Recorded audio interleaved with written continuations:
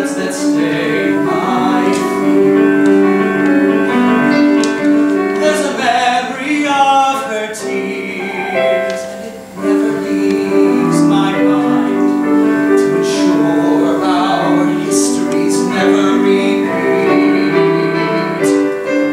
And these stories appeal to our penitent sides, while the memories reveal how we acted with pride. So we hear them and heed them, for fear we may need them to guide us to doing what's right. There's a story about my life.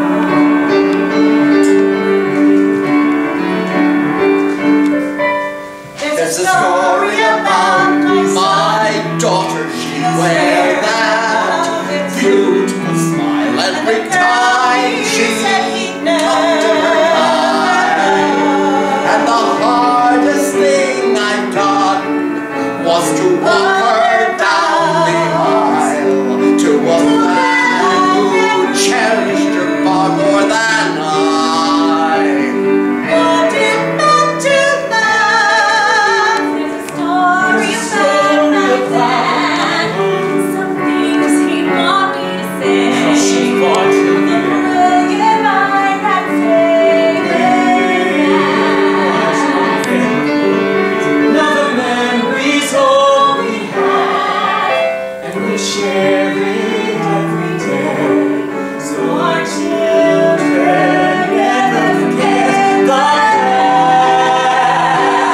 And these triumphs and trials grow a family apart, but our stories and memories live on in our hearts. So we shape them and share them to make us aware that the distance is never too far. There's a story about my love.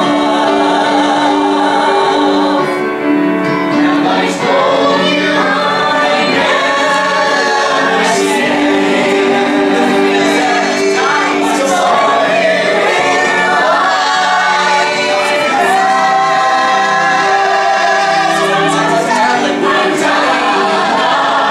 cause it haunts me so